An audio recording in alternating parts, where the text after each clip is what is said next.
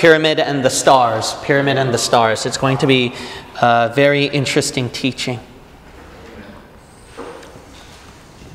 So we know that Satan, when he builds up his pyramid, it's supposed to represent something. And then I believe that when we see how the pyramid, it tries to predict and follow. Basically, pyramid is scripture.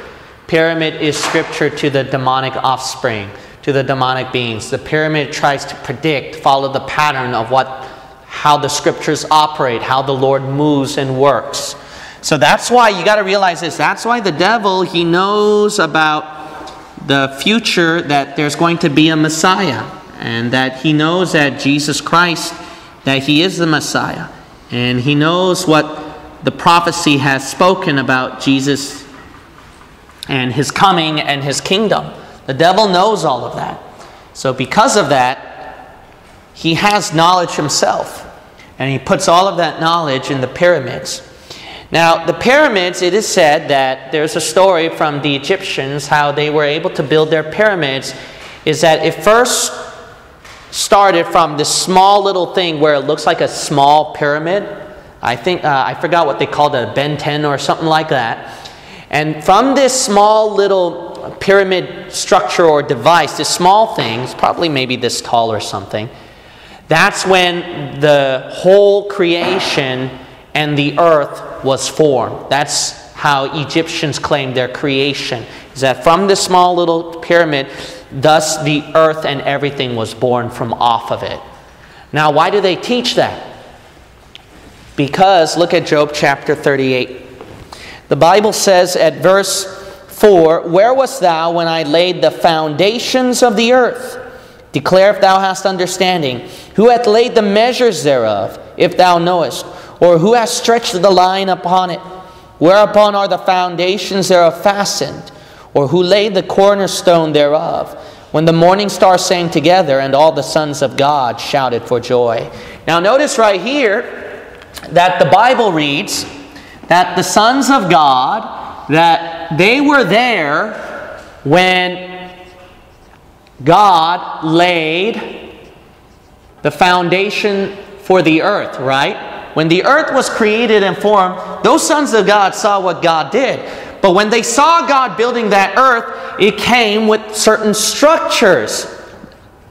They saw the foundation of the earth laid out, and it had lines being measured. And then, here's the big one, cornerstone.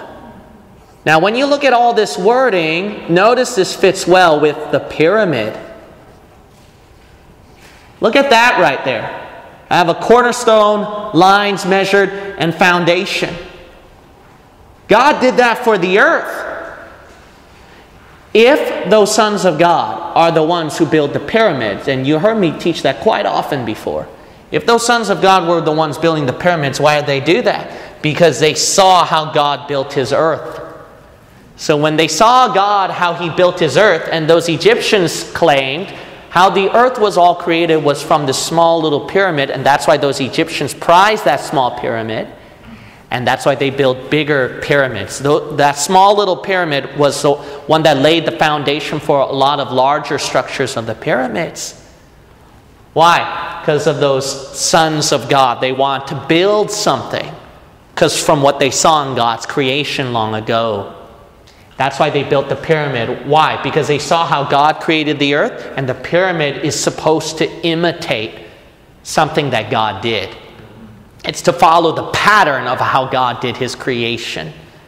If you watch my other video, Pyramid Shape of the Universe, that's going to be very eye-opening. That's how all God's creation is revolved around. It's a pyramid shape.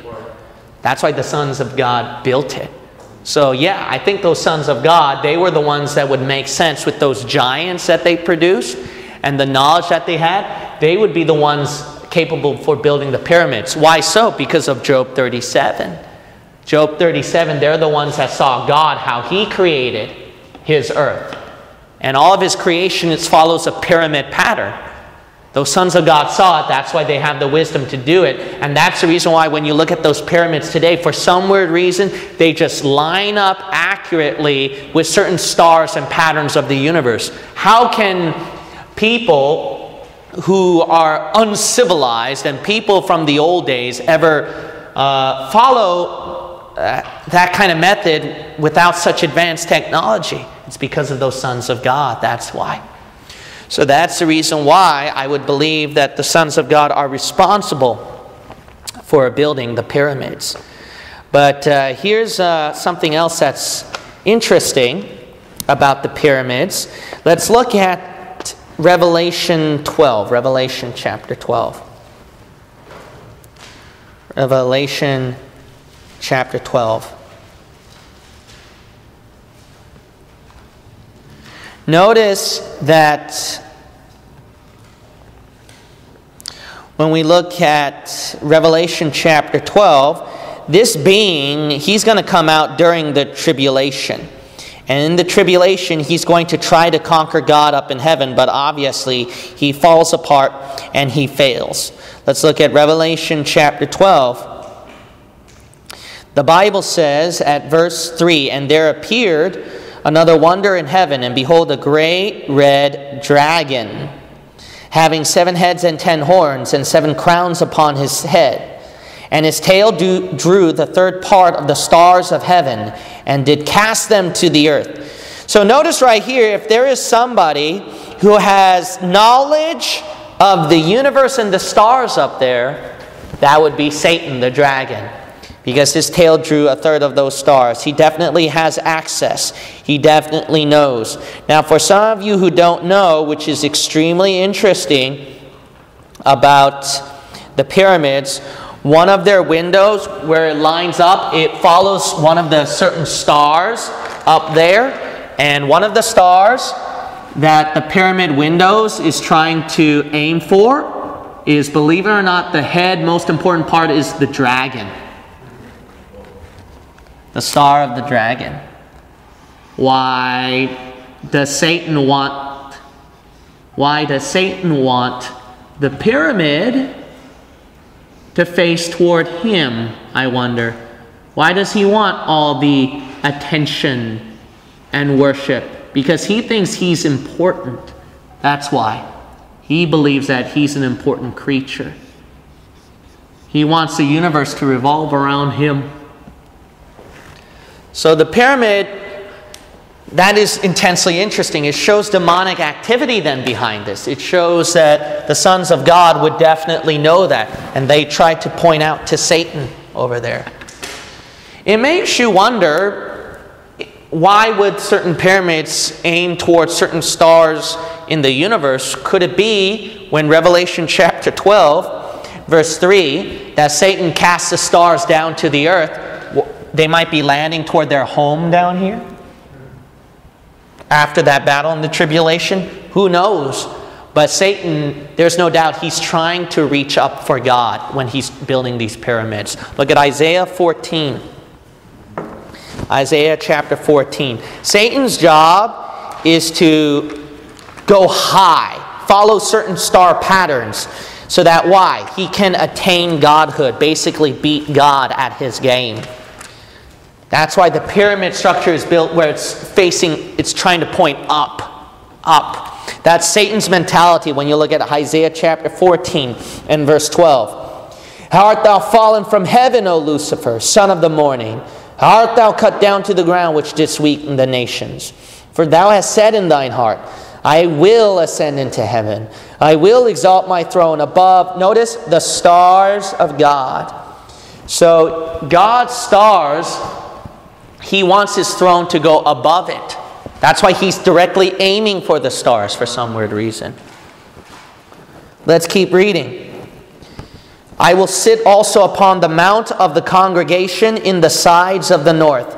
Isn't that interesting? He wants to sit in the sides of the north, mount of the congregation. Why do you think Satan built something like a mount over here? And the sides, they try to point toward the north. There is no doubt the pyramids that they were built, it screams of demonic activity. There's no doubt about it. Satanic elements. That's what Satan wants.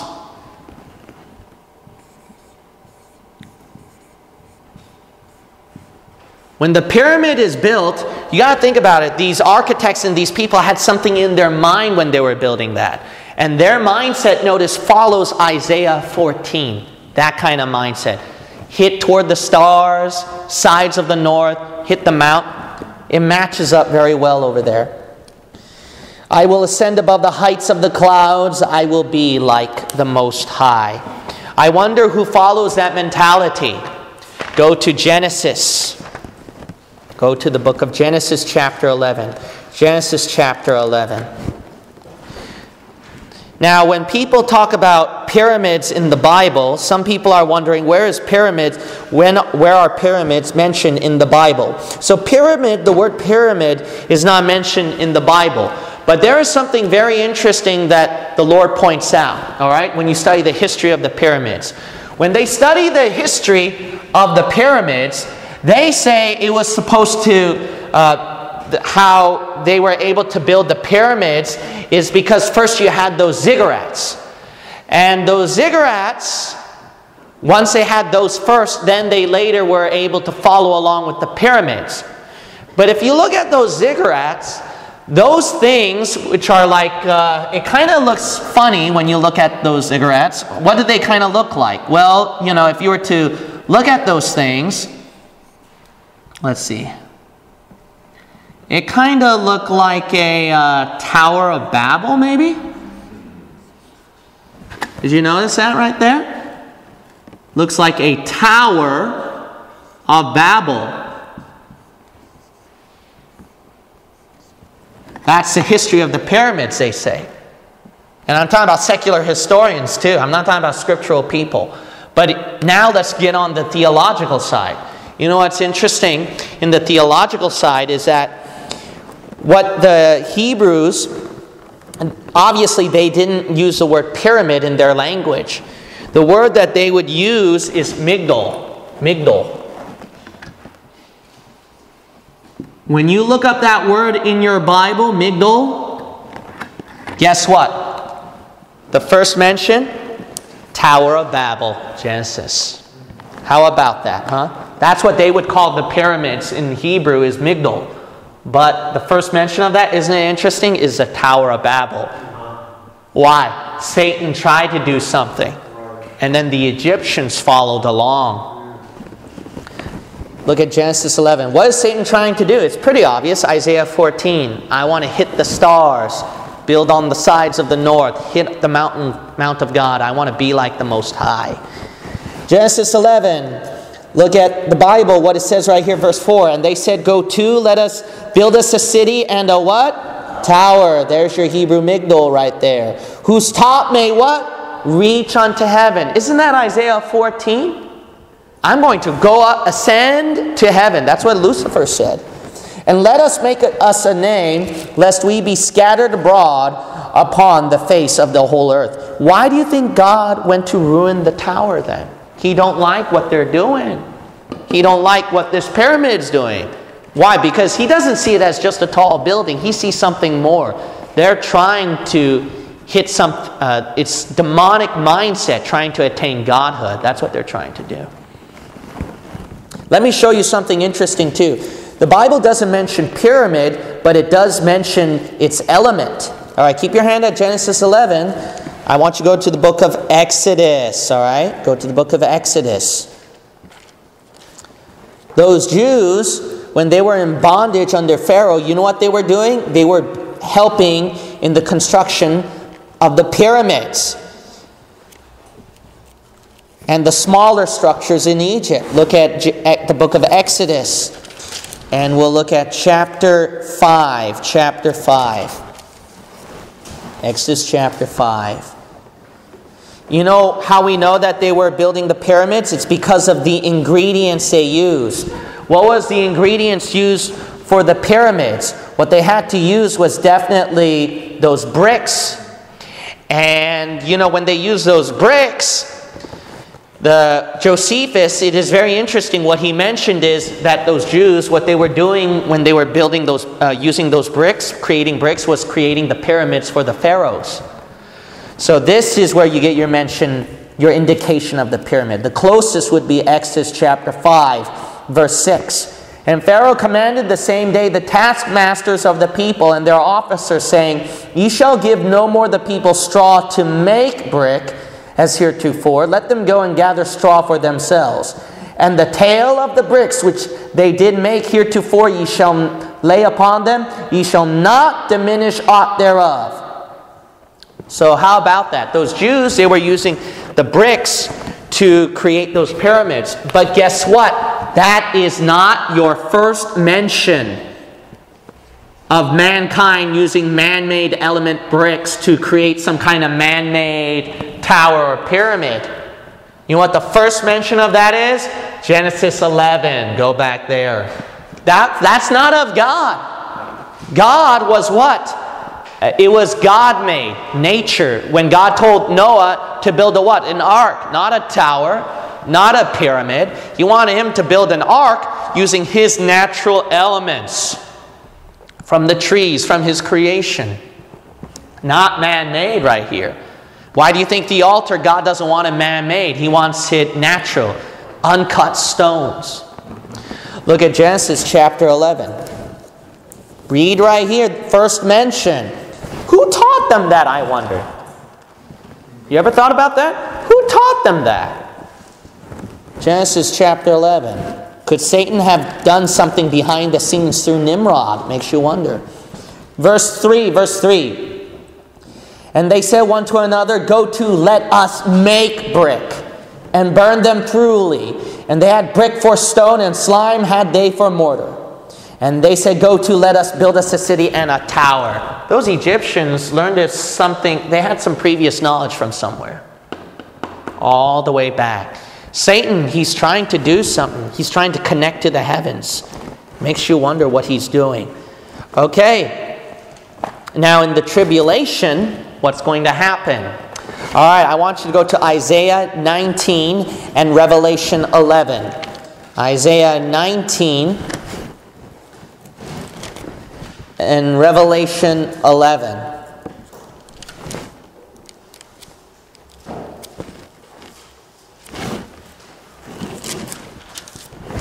I want you to go to Isaiah 19 and Revelation chapter 11.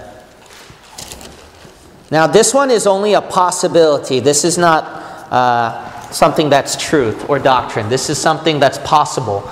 Because remember Isaiah 14, Satan, he tried to do something.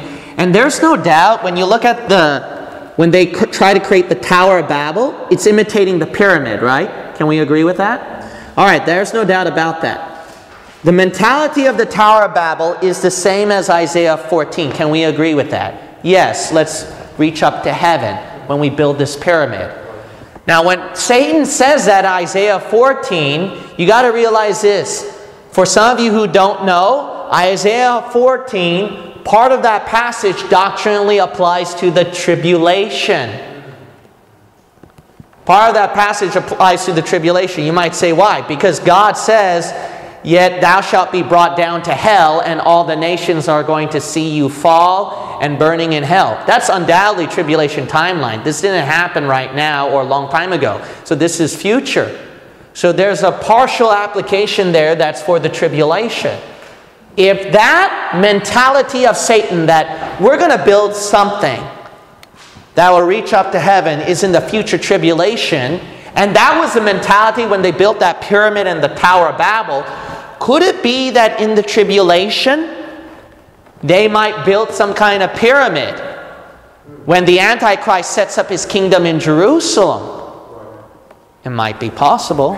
Why? Because look what the Bible says in Revelation chapter 11. The Antichrist, in verse 7, and when they shall have finished their testimony, the beast, the Antichrist, that ascendeth out of the bottomless pit shall make war against them, and shall overcome them and kill them. And their dead bodies shall lie in the street of the great city, which is Jerusalem, right? Which spiritually is called what? Sodom and what? Why would God call it Egypt? where also our Lord was crucified. Jerusalem. Why would God call it Egypt? Unless something Egyptian's going to go on over there. Isn't that interesting? Could be Satan might be trying to do that. Why? Because he has unfinished business at Genesis 11 that God ruined. He's like, I'm going to continue it. We're going to make sure that we're one world. You scattered us in different languages, but we got Google now. We got YouTube. We got Facebook. We're international. We got the United Nations, you know. We got everybody in line. We got the EU. We got UNESCO. We got everybody. We're all in it together. You can't stop us now. And we're going to continue where you ruined us, God. We're going to continue where we left off. We're going to build it up. And we're going to fight you. And we're going to battle you. And God's like, right? So they're going to do something with this connection right here. Look at Isaiah 19. Now, here's something that's very interesting. It could also be this, is that when Satan sets up his Egypt in Jerusalem, there's going to be the people in Egypt who are going to feel hurt and betrayed by the Antichrist, or they're going to seek after God. And that's going to happen in the tribulation. There's going to be some people in Egypt that are going to seek after God. And when they do this, guess what they're going to do? Just like what their civilization has done, they're going to try to build some kind of tower as well, or altar. Look at Isaiah chapter 19, verse 18. Isaiah 19, verse 18. The Bible says, "In that day shall 5 cities in the land of Egypt speak the language of Canaan, and swear to the Lord of hosts, one shall be called the city of destruction. In that day shall there be an altar to the Lord in the midst of the land of Egypt, and a pillar at the border thereof to the Lord." So there's this tall thing that's pointing upward then, that they're building. Some kind of pillar thing. And they're going to build it to the Lord in the land of Egypt.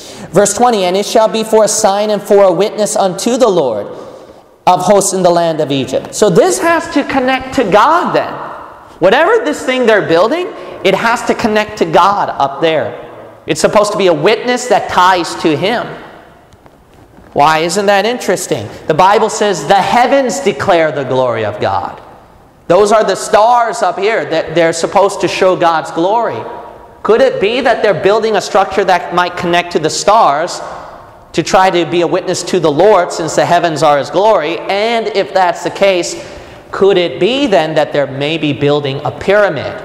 Or they're reclaiming one of the pyramids over there and claim it for the Lord? Could it be? If we keep reading, "For they shall cry unto the Lord because of the oppressors, and He shall send them a Savior and a great one, and He shall deliver them." There's Jesus Christ. He's going to come down, be the Savior for Egypt during the last days when the Antichrist takes over. How about that? So it could be they might be building a pyramid, or they might just reclaim one of their pyramids over there and then change it for the Lord. So that's so that might be possible. That is intensely interesting. Okay, so understanding all this, what we know so far is that these things are supposed to connect to the heavens then, the stars, the celestial bodies. If the pyramids are supposed to connect to these stars and these celestial bodies, why are they doing that? Because they're trying to follow God's pattern and His ways. What you got to realize throughout the scriptures, the stars and the pattern, the celestial bodies in our universe, each and every one of them symbolize something and prophesy something of what's going to happen to us in the future. You didn't know that, huh? So the scriptures will show you how it ties to celestial bodies that give a prophecy about us and about our future. So Satan, that's why he had to build his scripture right here to tie to celestial bodies to imitate the prophecy and the future. And guess what? The prophecy in the future in the end is that they tie it to dragon, Satan. He's going to win. He's going to be on top, not Jesus Christ. But God says it differently. Look at the book of Peter. Here's another mention in your Bible. Look at the book of 1 Peter, chapter 1. 1 Peter chapter 1. And then we'll read verse 6. 1 Peter chapter 1, and then we'll read verse 6. Jesus Christ He sees himself as the chief cornerstone.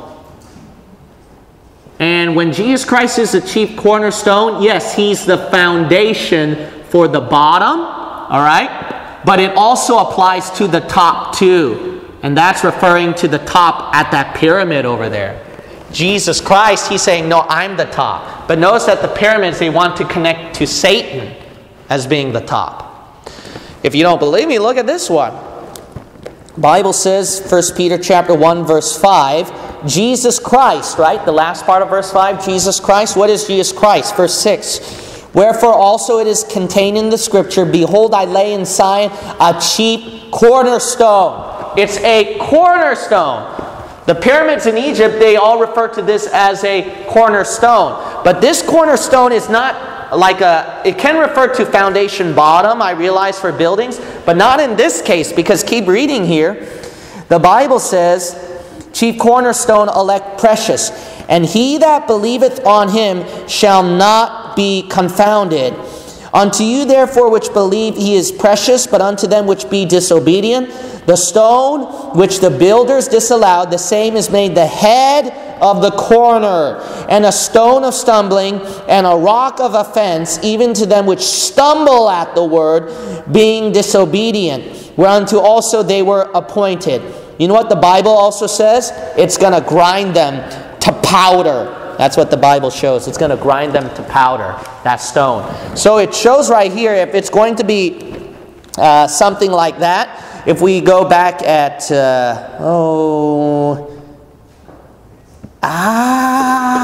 well, I'll just say Daniel chapter 4 and then verse 44. Daniel chapter 2, verse 44 through 45. We're not going to read it for time's sake. Daniel chapter 2, verse 44 through 45. So the Bible talks about a stone cut out of the mountain. See that? There's no doubt. This matches with the pyramid. And then what? It breaks them to pieces. How can a foundation at the bottom do that? Foundation stone. It has to be something from the top that falls and then crushes them, grinds them to powder. All right, how about that? So then that's what Jesus Christ sees himself. But then Satan wants that pyramid to imitate him. That's why you got that all-seeing eye at the back of your dollar bill. You got the masonry connected to that. And by the way, the people involved in the building of the pyramids, secular historians would say, are Masons. That's why Freemasons took that name for themselves as their cult and their society name. It's all tied. It's all tied right here. There's so many interesting references.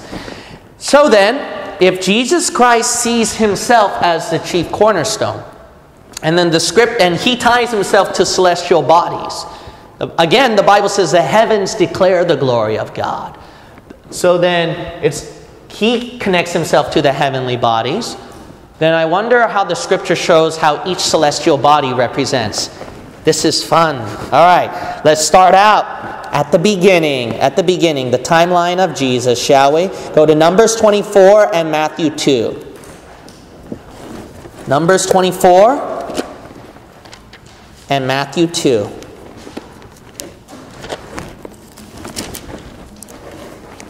Again, the Bible says, the heavens declare the glory of God. Right? Let's see how each celestial body represents God's glory and symbolizes God's glory. It gives a prophecy, each celestial body.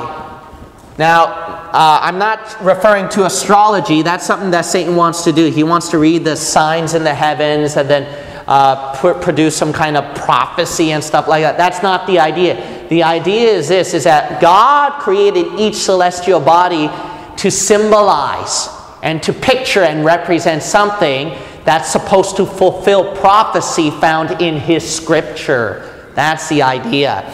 So look at this now. We're going to look at book of Numbers chapter 24, and let's start with the timeline of Jesus. Let's start out with one star, a very important star, and that's called the star out of Jacob. Star out of Jacob. And that is what? The birth of Jesus Christ. All right, look at Numbers chapter 24. Notice it's known as the star out of Jacob.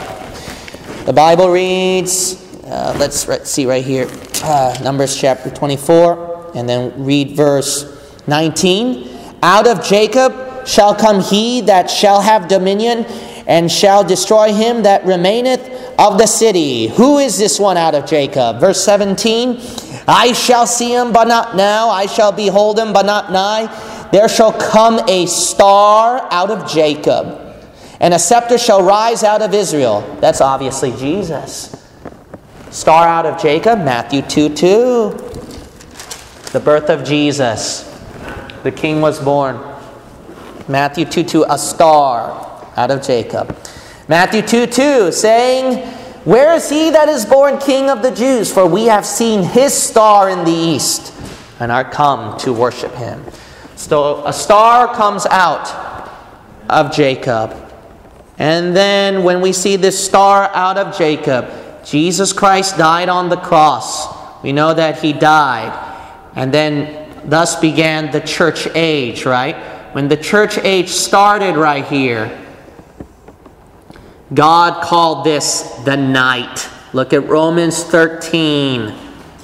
Romans 13. We start out with the star out of Jacob, star of Jacob, and now what we come next is the night. The church is known as the moon.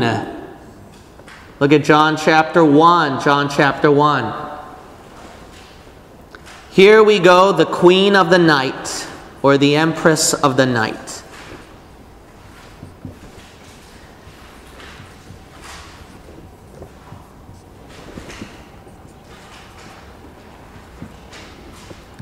Look at Romans 13 and John chapter 1. Notice that we are not our own light. We're reflecting the light from Jesus, right?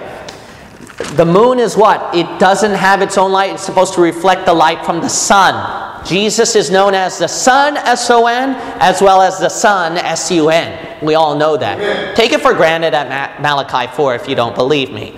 But if that's the case, that's why we reflect the light of Jesus. And the moon reflects the light from the sun. So let's look at John chapter 1. Notice that the Bible says at verse 4, verse 4. In him was life, and the life was the light of men. So we carry that light. And the light shineth in darkness, and the darkness comprehended it not. Notice we people carry the light from Jesus, and it shines in darkness. That's your moon. Look at verse 8. He was not that light, but was sent to bear witness of that light. That was the true light, Jesus, which lighteth every man that cometh into the world. That's us. So then we reflect the light. So that's the church now that believe on Jesus Christ. And we're in the time of the night. Look at Romans 13. Romans 13.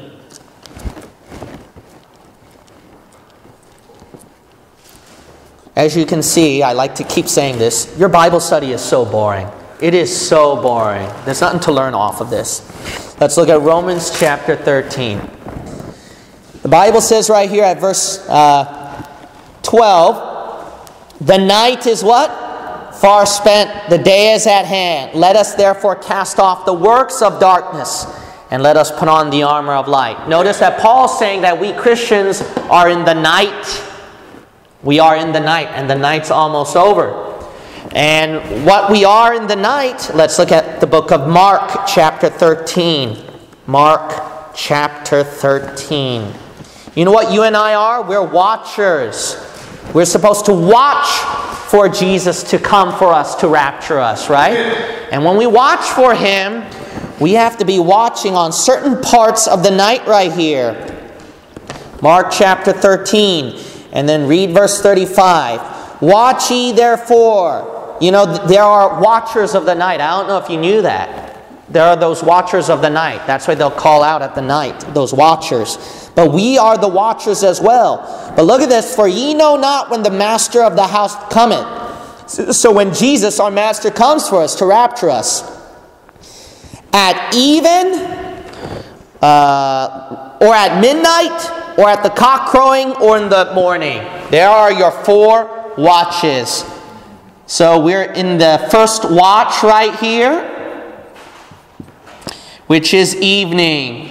And this is going by the Jewish clock as well. Jewish timeline, they go like this in the Bible. So they have a first watch, which is not like our clock system. It goes from 6 to 9. Then we go to the second watch, which is midnight over here.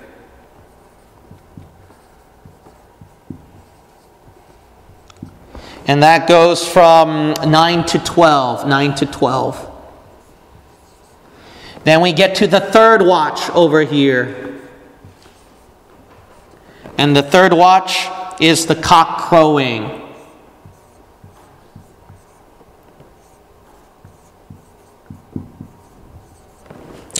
And the cock crowing will be from 12 to 3. 12 to 3. And then the fourth watch, which is the morning. The morning. Which will be from, let's see right here, 3 to 6. 3 to 6. As we go through the night, all of a sudden, go to 2 Peter 1. 2 Peter chapter 1.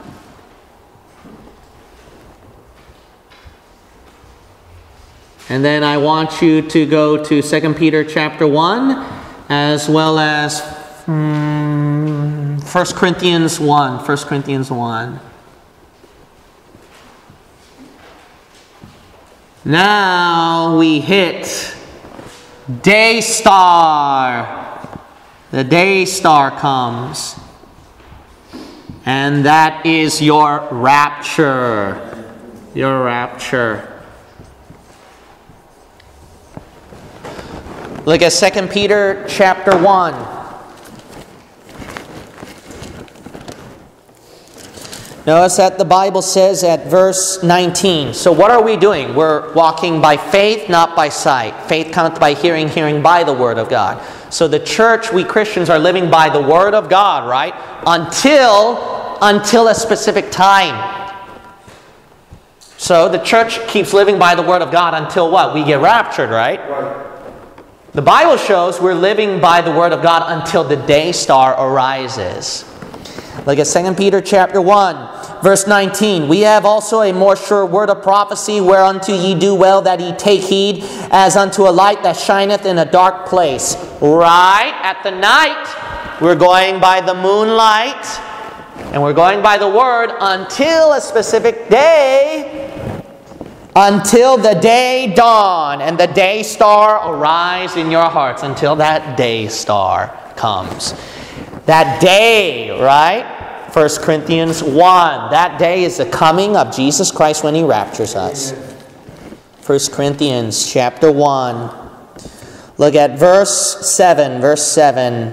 1 Corinthians chapter 1, verse 7. So that He come behind in no gift, waiting for what? The coming of our Lord Jesus Christ, who shall also confirm you unto the end, that ye may be blameless in the what? Day of our Lord Jesus Christ. Yeah, Jesus Christ has a day. That's why it's called the day star. Now look at 1 Corinthians 15. 1 Corinthians 15. You know what happens to us at the rapture? We become the stars following this day star.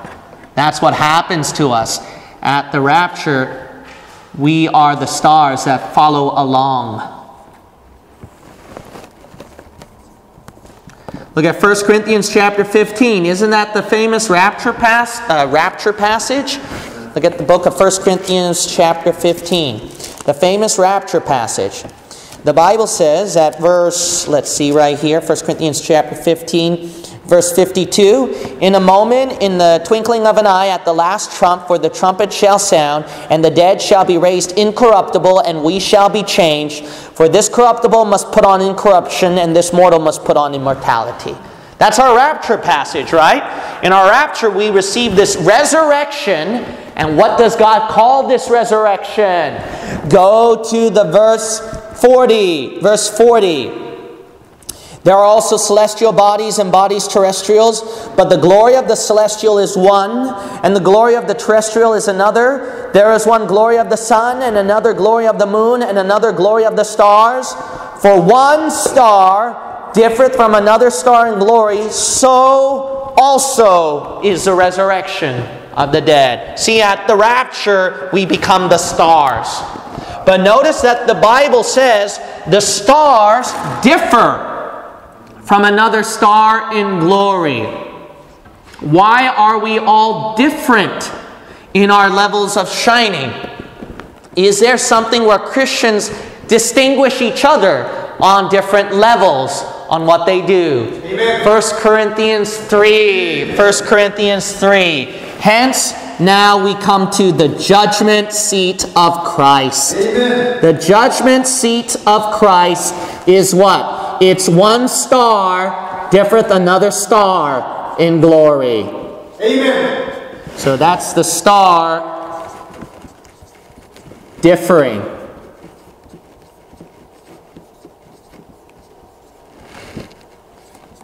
Star differeth from another star.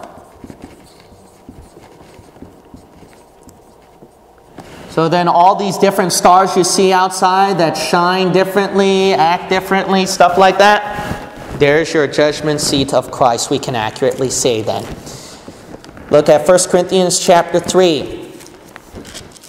The Bible says at verse 12, Now if any man build upon this foundation gold, silver, precious stones, wood, hay, stubble, every man's work shall be made manifest, for the day shall declare it. Remember, right? That day, the day star that we go up, because it shall be revealed by fire. So this day is going to show, this day star, this day is going to reveal those other stars by fire, their differences. Amen. And the fire shall try every man's work of what sort it is. How about that? The quality of every man's work is going to be tried as they are a star during that day star. How about that? And by the way, let me give you a bonus right here. You remember how the foundation, right, of the pyramid is supposed to connect to the stars? Isn't it interesting that the Bible gives that reference at verse 11? For other foundation can no man lay than that is laid. If you build upon this foundation, verse 12, gold, silver, precious stones. How about that? Isn't that interesting? We're tied to pyramids too. How about that? No wonder Satan wants to build his pyramid, because he sees something what we're going to become, what Jesus is doing, and he's trying to imitate all of that. Now, let me show you another one. Look at the book of Revelation 9, Daniel 12, Daniel chapter 12. Daniel chapter 12. And we're going to look at Daniel chapter 12, verse 1. Daniel chapter 12, verse 3. Daniel chapter 12, verse 3. Notice right here that we come across, wow, there's just, I'm going to have to, I don't have room over here, so I'm going to have to, let's see, blah, blah, blah. Yeah, I'm going to have to just put it over here then, okay?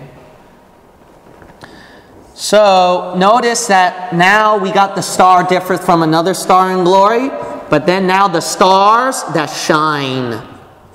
Now we got the stars that shine in their glory, in their fullness of it. The stars that shine.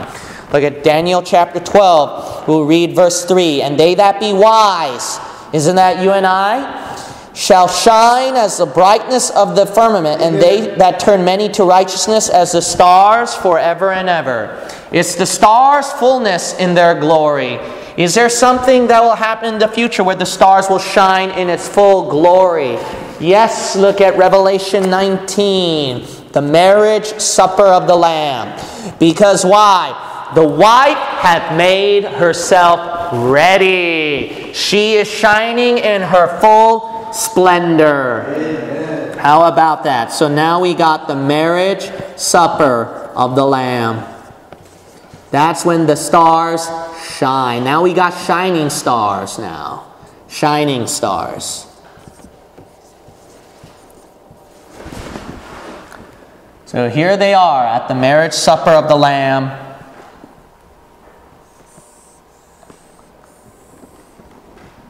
Up there. That book's an amazing book, I'll tell you that much, man. The book meets more than meets the eye. Look at Revelation chapter 19. Look at the wording right here. She is ready. She's in her full splendor and glory. She's shining. Revelation 19. Verse 7, let us be glad and rejoice and give honor to him, for the marriage of the Lamb is come. And his what? Wife hath made herself ready, and to her was granted that she should be arrayed in fine linen, clean and white. For the fine linen is a righteousness of saints. See, she's in her full glory. She is shining, dazzling. All right. Then we go down to the book of Malachi chapter 4. Malachi chapter 4. Matthew 24. Matthew 24. Matthew 24. Oh my, is it already this time? I gotta wrap it up then. Okay. Okay. So then we got the rapture. And then obviously what's going on over here is the tribulation. That man of sin is revealed. And then the tribulation. What happens to the weather pattern here? The sun is darkened. The moon is darkened. Everything is dark. We got the night with the moon, but this one is just dark. Now we come here, the darkest hour before the dawn. That's the tribulation. The tribulation is the darkest hour, but before the dawn. Why? Because compare that with Malachi as well. Malachi 4. The dawn, the sunrise, is Jesus Christ's second coming. But before then, it's going through a very, very dark hour, and that's the tribulation. All right, let's look at Matthew chapter 24. Notice what the Bible says at verse 29. Immediately after the tribulation of those days shall the sun be darkened, and the moon shall not give her light, and the stars shall fall from heaven. The power of the heavens shall be shaken. See, it's darkness. But then, just before the dawn, look at Malachi 4. Malachi 4. Here's your sunrise. Sunrise is the second advent. The second advent. Sunrise is your second advent.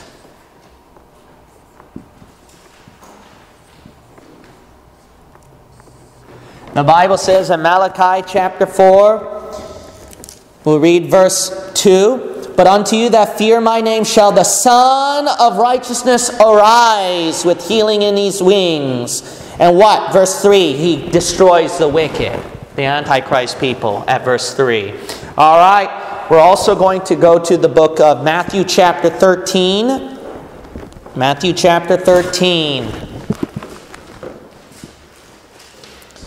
And then we're going to jump to 2 Peter 3. We have to jump to these places. I want to get you out of here, okay? I don't want you to stay late again. So I want to respect time. Go to 2 Peter 3. And then the last one, well, we're going to go to 4 places, okay? 2 Peter 3. And then we're going to go to Revelation 20. Revelation 20. And then we're going to go to Proverbs chapter... Oh, well, actually, no. We'll just go to 3 places, all right? And then the other 2 verses, I'll just quote it to you. All right, we'll do it that way. All right, let's go to 1 Peter 3. And then 2 Peter 3. Revelation 20. And then Matthew chapter 13, verse 4. Then we come to the millennium, when God sets up his kingdom on the earth. When God sets up his kingdom on the earth, the Bible says that it's going to be bright day. It's going to be a good day. It's going to be the full or millennial day. The Bible says, verse 43, then shall the righteous shine forth as the sun in the kingdom of their Father. So we come to the full millennial day. All right, but then what happens is that day, it's going to hit the very heat of the day. All right, go to the book of 2 Peter. Chapter 3. Now you're going to hit the heat of the day over here. So the millennium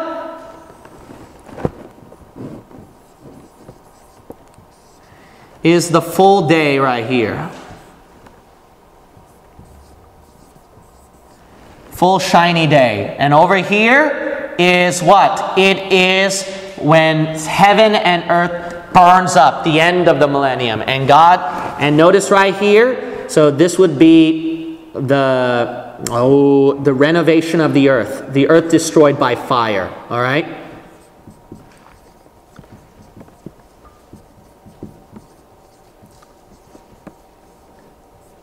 The destruction of heaven and earth, and this is referred to as the heat of the day. Notice at the book of 2 Peter chapter 3, the Bible says here, I just lost my place here. Okay, the Bible says, verse 10, but the day, right, of the Lord will come as a thief in the night, in the which the heavens shall pass away with great noise, and the elements shall melt with what? Fervent heat. The earth also and the works that are therein shall be burned up. Now go to Revelation 20. Revelation 20. You come to the great white throne judgment after God sends that fire down from heaven. If you don't believe me, Revelation chapter 20, verse 7 through 11, that's what happened. Earth and heaven destroyed at that fire.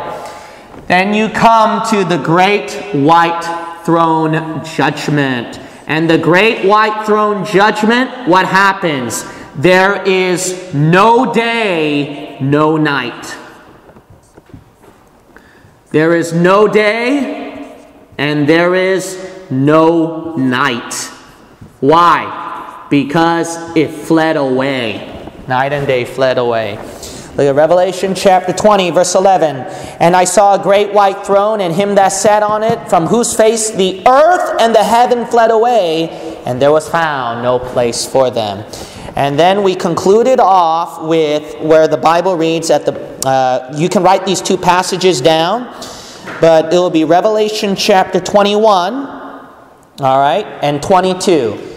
And then the second passage is Proverbs chapter 4, verse 18. Proverbs 4:18. You know what the Bible says at Proverbs 4:18? That when a person becomes more and more righteous and things become more and more holy, it calls it the perfect day. But the path of the just is as a shining light that shineth more and more unto the perfect day. What happens now is, outside of all of this, we finally hit a plane of perfect day.